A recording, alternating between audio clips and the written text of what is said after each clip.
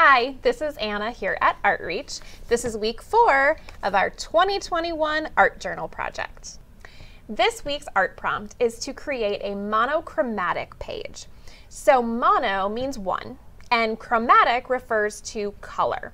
So you're going to use one color to decorate your page. Monochromatic sounds like it might be kind of boring, especially for somebody like me. I love tons and tons and tons of color, so it's hard for me to sometimes scale back and work with just a single color. But even with one color, you can get lots of different variations in how light and dark it is and what other colors you've blended with it. And you can also get variations with the different types of media you use.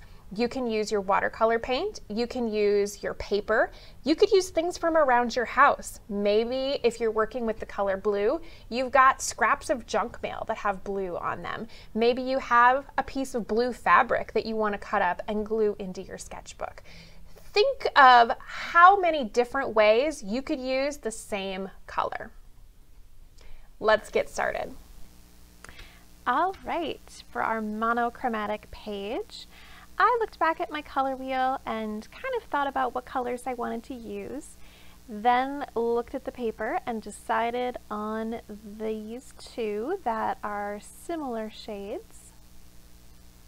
Played around with how I wanted to lay those out on my page. To get it the right size, I just put it underneath the page, traced around it, and then cut off that extra.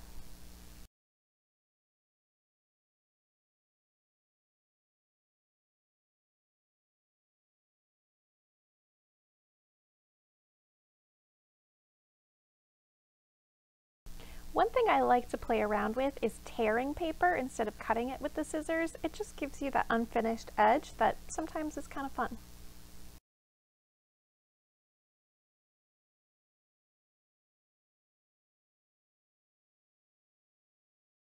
I labeled my page with monochromatic.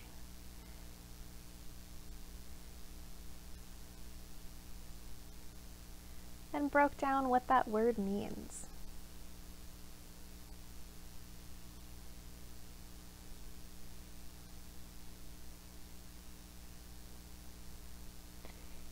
You can kind of see that over the construction paper, some of the paint showed up really well and some of it didn't, especially as it dried. But I decided I kind of liked that and went with it.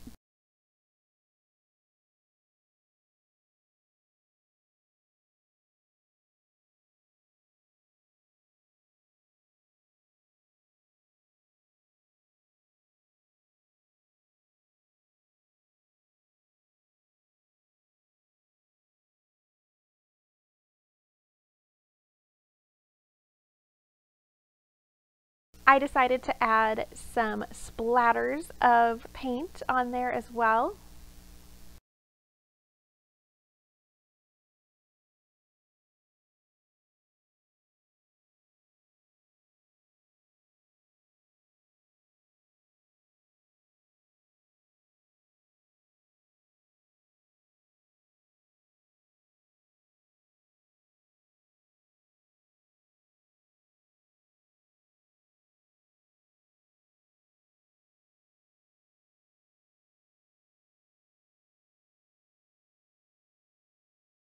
I blotted a little bit, make sure it wasn't too wet to pack away.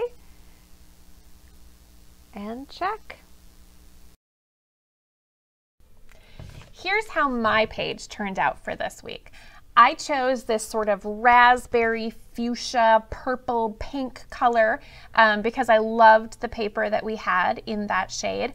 I also found this other one that is really similar, just like a little bit lighter, brighter version of it, and layered those on here along with different varieties of our watercolor paint in that same color family. If you want to show us what you came up with for this week, feel free to tag us on Facebook and Instagram at ArtReach Red Wing. Happy creating!